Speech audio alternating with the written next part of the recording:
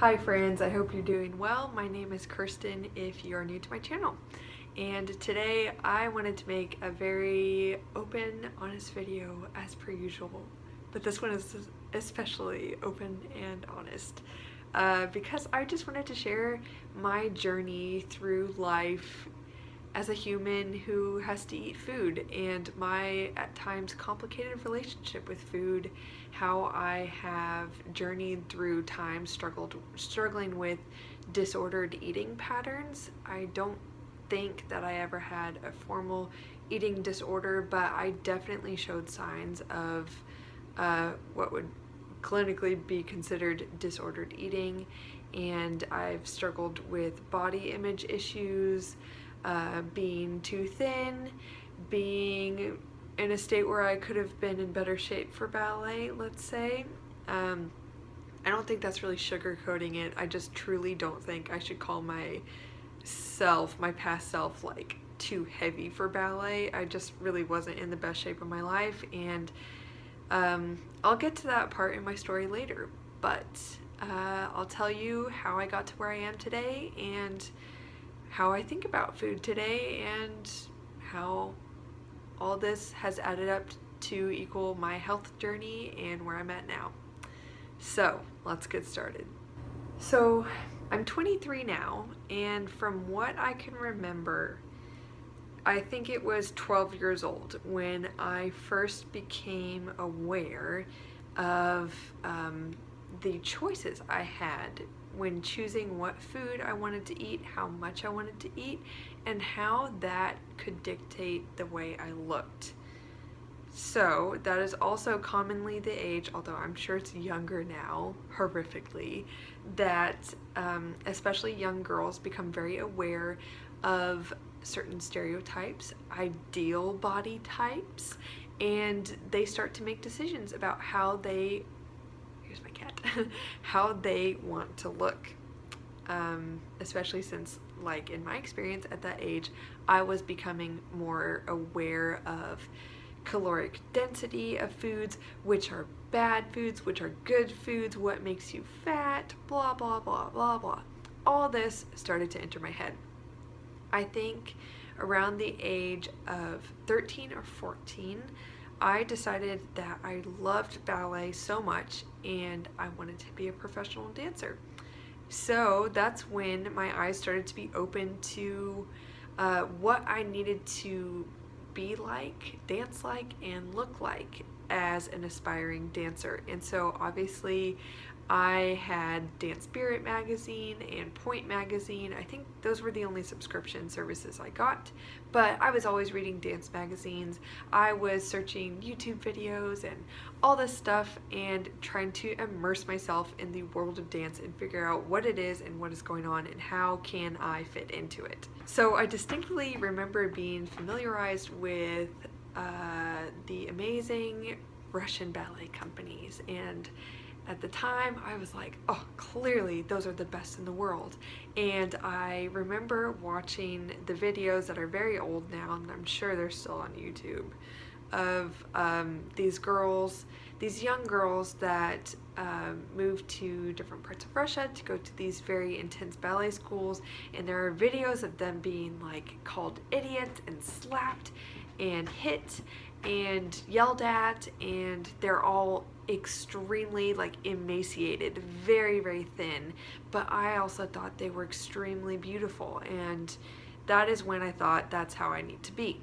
So at that point I remember restricting my food intake, and I don't even remember really how long this went on for, probably until I was 15 or 16, I think 16. So I went off and on through phases of extreme calorie restriction and then just eating a more normal amount of calories, I'd say, but, or maybe not calories, like a normal amount of food, but it was all like low calorie food, you know. And at that point, I really had no idea how to be healthy. Sorry, as usual, Alice is going to try and get my attention, so she's going to hit my tripod, so this camera might shake a little bit. Bear with me. So I had no concept as to how to properly nourish my body. and how to make it function at its best, especially as a growing young dancer. But I was all consumed with the calorie count on packaged foods. So I was asking my mom, going to the grocery store with her, trying to get like low carb, low fat things, anything that said low calorie, anything. I was all about it. And in hindsight, I was just eating all like processed crap that were like bread products, crackers, anything, because those were low in calorie, you know. Anyway, so somehow I survived and made it to the height of 5'8". It's a miracle. I was actually probably supposed to be taller than that. According to these tests I took as a young child, I was supposed to be like 6 feet tall. And I'm not saying this time in my life directly made that happen, but anyway, that's a side note. I would not recommend this to anyone. And finally, I think after a little while, my parents definitely caught on to this. They didn't stop me, but they would start asking me questions like, or I remember my dad getting angry because I was about to rush off to dance for the evening because my ballet classes were at night, as most kids' classes are, like high school or middle school kids. And I just grabbed like a pastry that we had at our house, and I picked it up and I was gonna go, and my dad was like, "Is that your dinner?" And I was like, "Yeah." And he started telling me that's unacceptable, blah blah blah blah blah. And I was like, "What? It has 340 calories," because I obviously had memorized like all the calorie counts on all the packaging. And anyway, so they would start saying things like that, or my mom approached me a few times saying that I'm too thin, but she never like made me do anything. She just brought it into my awareness and tried to encourage me out of that mindset that I was not thin enough or blah blah blah. I remember she tried to make having a womanly figure like really enticing, which did not work, because any sort of talk, like girl talk, would like actually just made me want to projectile vomit. So I was like, ew, no, I'm gonna keep being my skinny self, blah blah blah, you know. Anyway, so I continued down this path of awful eating patterns. I was very, very thin. Every year when I'd have to get a checkup, my doctor would tell me that I'm very underweight. If I come in at a lower weight, the next time I get a checkup, she'll put me on booster shakes to gain weight, blah, blah, blah. So that horrified me. And at like 5'7", I was weighing like 108 pounds. It was really not good. And I had no muscle tone at all.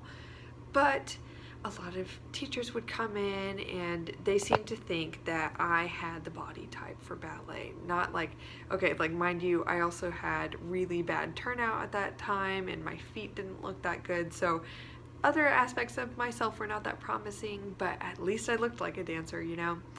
Then I eventually, I think as I started to feel like, oh, I'm just a skinny person, I will always be skinny, whatever, and I was dancing more and more and more, I started to eat a more normal diet or a normal amount of calories. So eventually that issue kind of faded out. But I remember at its worst when I was like 15, I remember there was one day where I had a cookie and a biscuit, and that's all I had that day. So that was not good. And the reason I'm hesitant to say it was a full-blown eating disorder is because I don't feel at the time that I was showing the symptoms of the full-on mental illness, but that was without a doubt disordered eating. I never had to be hospitalized for it or anything like that, so it didn't get life-threatening by any means, but it was not good for me. So as I was saying, that pattern, those habits eventually just kind of naturally faded out of my life. And I remember like I would be so concerned about having a good ballet class or a bad ballet class, and a lot of times what dictated if I had a bad ballet class would be if I felt fat. And mind you, again, I was very underweight, but I would feel like I was bigger than the day before. And I remember getting a lot of migraines, which was definitely because of malnutrition. I'm positive of that. It was bad. I would get them every 2 weeks or so, and they were just absolutely debilitating, just terrible, terrible. And ever since I've taken care of myself over the last few years, I've not had a single migraine once I've been eating the way I should and getting all the nutrients that I need. So, next phase of the food journey. I remember I was 17 years old, and I was at the San Francisco Ballet summer program. And I remember having to eat in the cafeteria at the dorms, and obviously it was a buffet, it was unlimited, and I was just eating way more than I ever would. It's like I really just threw all my old habits out the window, and I was binge eating. I don't think it had anything to do with emotional compensation. It was just there, so I was eating it, and it was fun, and we didn't have anything else to do in the dorms, so we would just sit at dinner for like 2 hours and keep going back for more food. And I remember my twin sister Kelsey and I got into an argument, and I went and I got some more cookies, like 2 of them, and I came back and I was eating them, and she was like, really? And we start arguing, and then she was like, you're not as thin as you used to be. I will never forget that, ever. And it just tore me to pieces, and I started to see myself, and yeah, I'd gained a little weight. Still, I was very thin, but not like that skeletal figure that I was before. And that just tore me apart. So that is when I started to have body image issues, because I connected myself with looking really bad and I needed to lose weight. Not just like I was restricting my food to continue to look good. It was, I needed to lose weight. So for a short period of time, I was restricting my calories again, but this was only for a few months, and then I quickly dropped weight again. Then after that summer, I went to the Houston Ballet year-round program, and that was another phase where I was dancing so much, and that is when I had probably the most normal, thoughtless relationship with food ever. For like a year and a half, I don't remember ever thinking about what I was eating. I was just eating, it was whatever. I looked good, so I didn't care. And yeah, I still had really weird eating habits. Like I would eat normal amounts during the week and kind of like healthy. I didn't really know what I was doing. I didn't know much about nutrition, so I was eating what I thought was good. And then on the weekends, it was like a game. I would just be with my best friend Renee and Kelsey, and we would like eat until we were nearly sick. It was just what we did because we were young, living away from home. We could do whatever we wanted. But yeah, anyway, I was still thin, whatever. I didn't have any body image issues or any sort of disordered eating for the most part. Because any time that I would binge, it wasn't like an emotionally connected thing. It was just, again, I was eating because I could.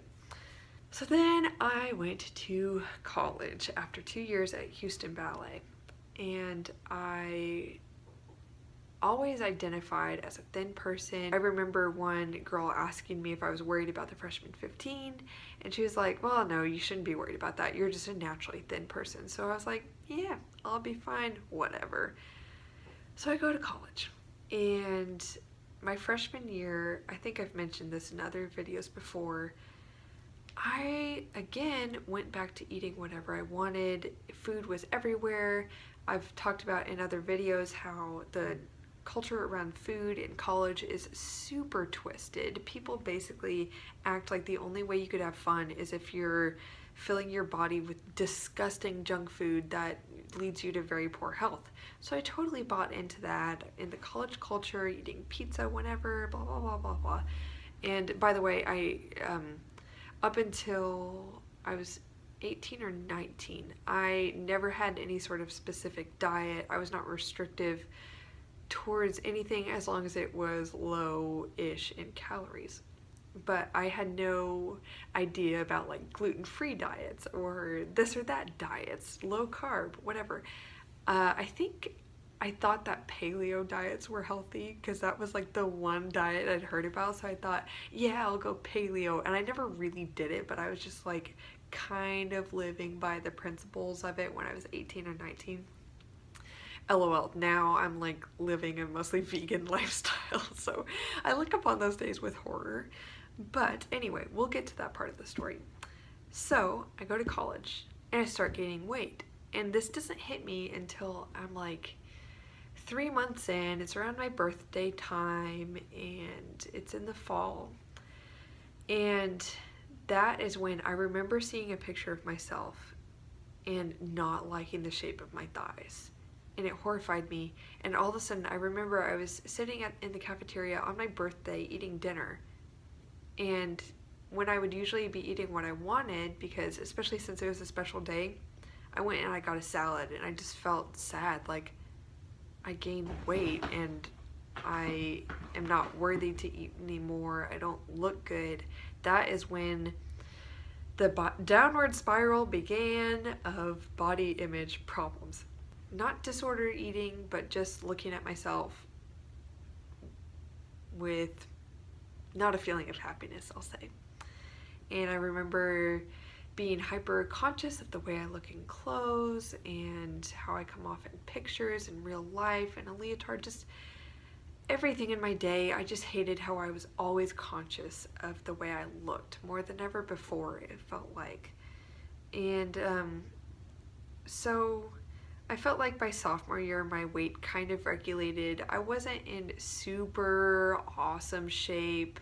I didn't have good, like really good muscle tone. I was just, you know, like normal kind of thin Kirsten, as I usually had been, but not really thin. I was just normal.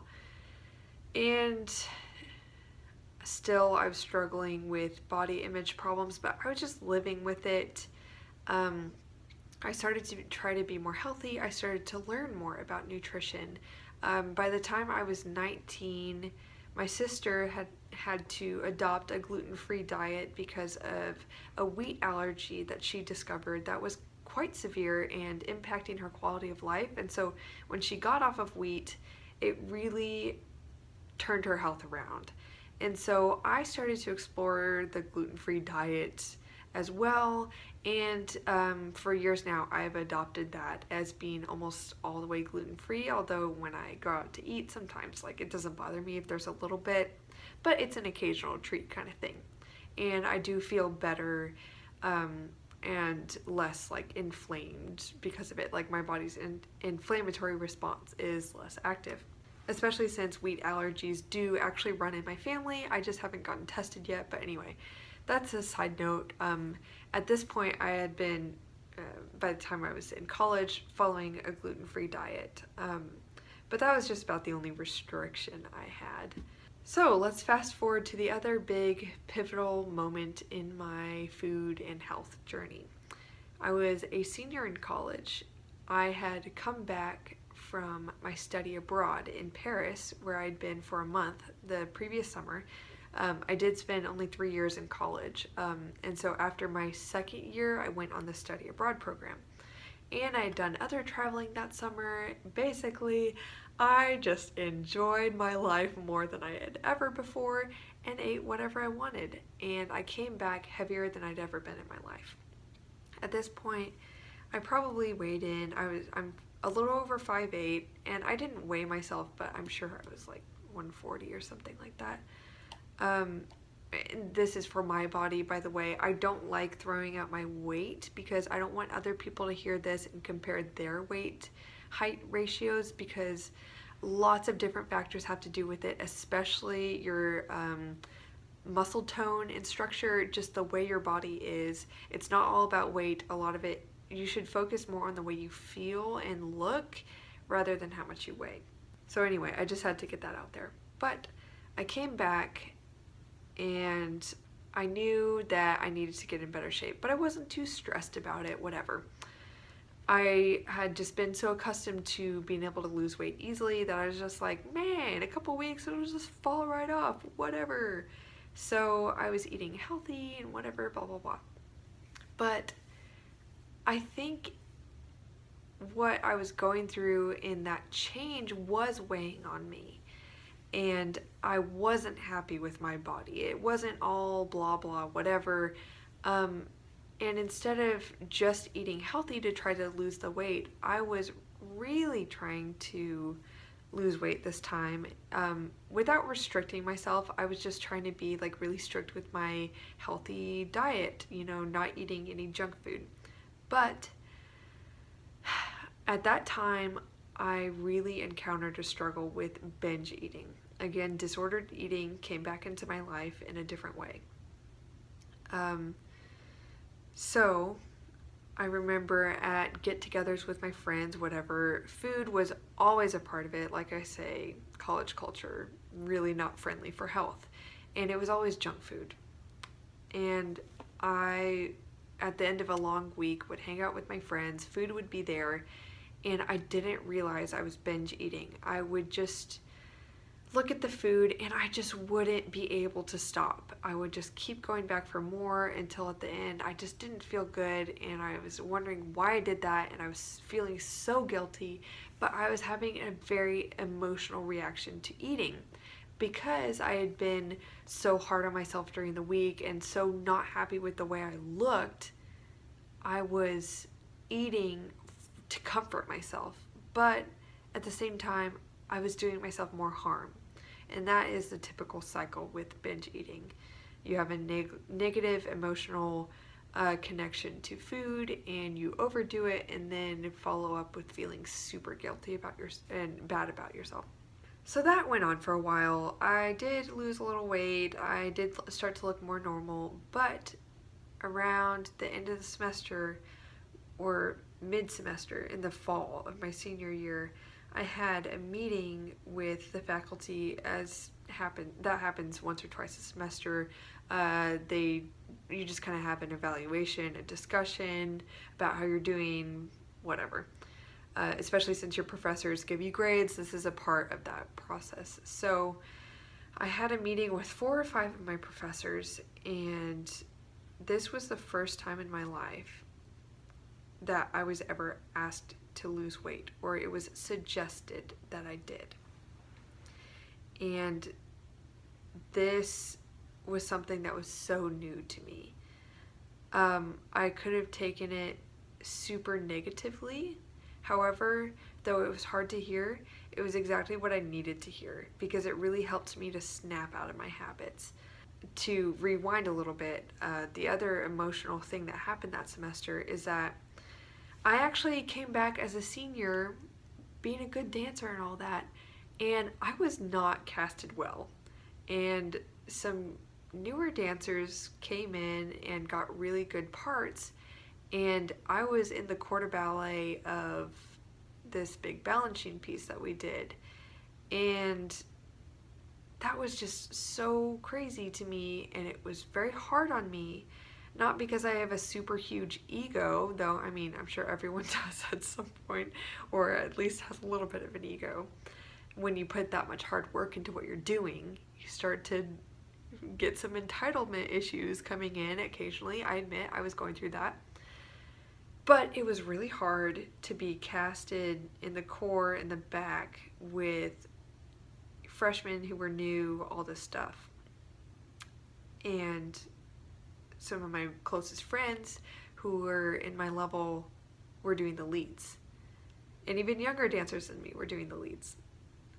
Mind you, I came in my freshman year and got lead roles, and so it was just kind of like this ironic reversal, and I felt slapped in the face, I was upset, and I kind of figured out that the casting thing was about my weight. I didn't look that great, so the balancing repetiteur came in, probably took one look at me and was like, doesn't look that balancing as in long, skinny, all that.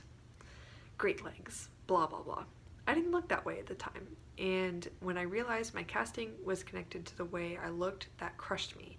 Then it was suggested that I lose weight. However, I'm grateful towards my professors because they were not rude or unprofessional about it. They framed it in the way that they would not tell me unless they thought I had potential, and they knew my potential and my ambition to get into a professional company, and they were just very real with me, and they said, the competition's fierce, you're gonna have to look the best you could possibly look. And so there was that. From that moment on, I was so focused. I was gonna be in the best shape of my life. From then on, I had a pretty low calorie diet. It was not, like there were nothing resembling anorexia or anything like that. It was not disordered eating, but I was very driven, and I was not eating enough calories. I know that. I remember my energy levels dropped. I would go to bed hungry. I would fight hunger all the time. And I started to lose weight pretty dramatically. By the time I came back for the spring semester, I was casted in a lot more things, got a lot more opportunities, ironically, because I'm sure I was looking a lot better. And by the way, I don't want this to reflect on the University of Utah negatively in any way at all. This does not have to do with that institution. I'm pretty sure this could happen and would happen anywhere, just because it's the ballet world. It's not about that university. Just to clear that up. So in the spring semester, I was dancing a lot more, and I basically had what I wanted to eat down to a T. I had my diet figured out. I didn't seek any help. However, I did have the support of my amazing friends, and they really helped me through that time and helped me with my body image issues and just reconnecting in my relationship with food. I had one dear friend in particular. Hey Michelle, if you're watching this, love you, girl. She really helped me as my accountability buddy, and was never judgmental, and we're really there for each other because she'd also been going through some things with her relationship with food. And so I just really had a safe place. I had a community around me, and that helped me so much. And basically within a couple months, I realized that I had lost 15 pounds. And I was back down to about my Houston Ballet weight as like an 18 or 19-year-old. Except now I had muscle, so there was just very little body fat on me. And sure enough, of course, my body image problems just go away because I looked great. That's the thing I struggle with. I have a hard time understanding, like, if this were to happen to me again, how do I not have body image problems without just losing weight? Like, that's not always the best way to fix it. So I guess I can't really speak on that right now, giving you guys advice other than just valuing yourselves and seeing that you're more than what you look like. But anyway, the body image problems just went away. And although, you know, my negative body image problems went away. I stopped not liking myself. And I would say there were still body image problems because I never changed the way I was eating. Even at the point where I'd lost a substantial amount of weight, people were approaching me about it. They were worried about me or commenting on it, that wow, there was a change or whatever they would say, or oh, you look great, or are you okay, do you eat enough? There was a wide variety of reactions here. And I kept saying in my words that, yeah, I like the way I look, I'm proud of myself, I'm done losing weight, I don't need to lose weight. I kept saying that, and then I never changed the way I was eating. I never added any calories to stop being in a deficit. I kept going. And then I realized I didn't really see myself as good enough. I just kept going. It was a habit at that point. I was just continuing down that road of like, thinner is better, thinner is better. So the thinner I get, the cooler I'll be, you know, the further I'll get. Until one day in the spring semester, midway through, I was doing company auditions and all that with quite a bit of success. I noticed I was getting attention, I was getting, you know, potential offers, things like that. I wasn't getting cut. And I think a lot of it had to do with the way I looked in addition to the way I danced, obviously, because that matters.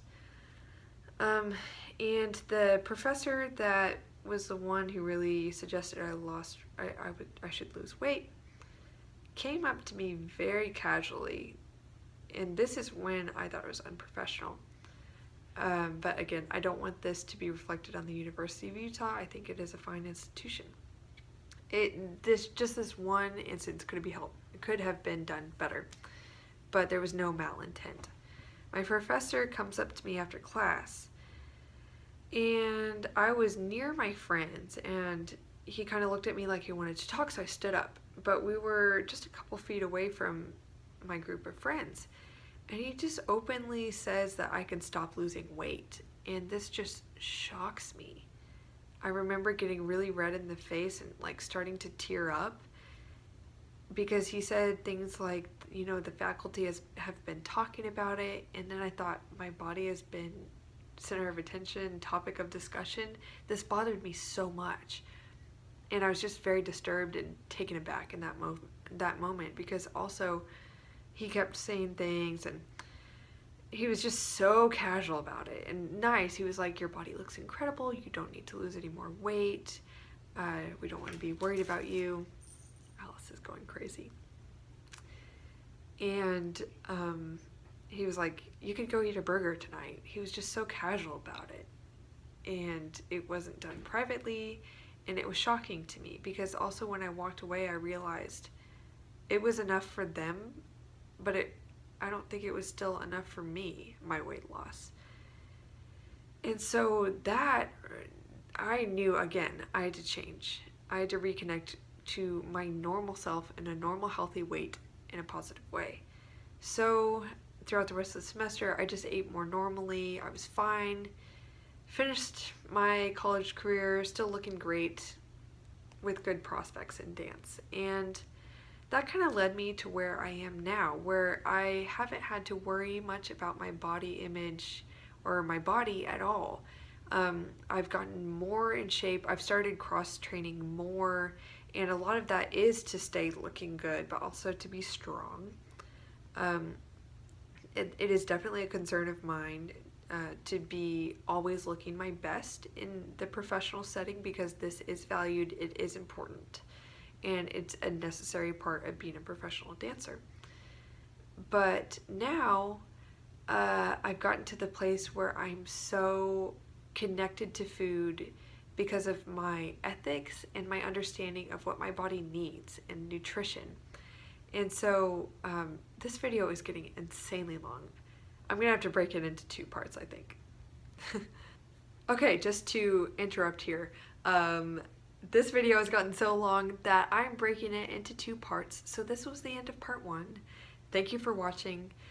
Please do continue and watch the second part if you're interested. Do what you want, you know, do what you want. But I'd appreciate it if you watch the second part. So I will see you then.